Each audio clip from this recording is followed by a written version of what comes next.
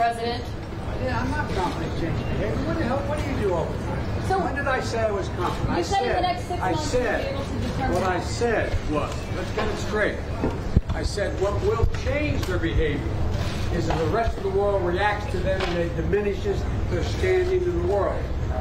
I'm not confident of anything. I'm just stating the fact. But given his past behavior has not changed, and in that press conference after sitting down with you for several hours, he denied any involvement in cyber attacks, he downplayed human rights abuses, he even refused to say Alexei Navalny's name.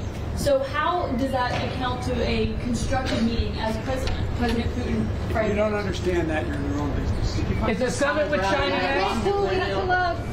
I owe my last question an apology. I shouldn't have been such a wise guy with the last answer I gave. Look, to be a good reporter, you got to be negative. You got to have a negative view of life, okay? It seems to me, the way you never ask a positive question. Why, in fact, having agreement, we'll find out.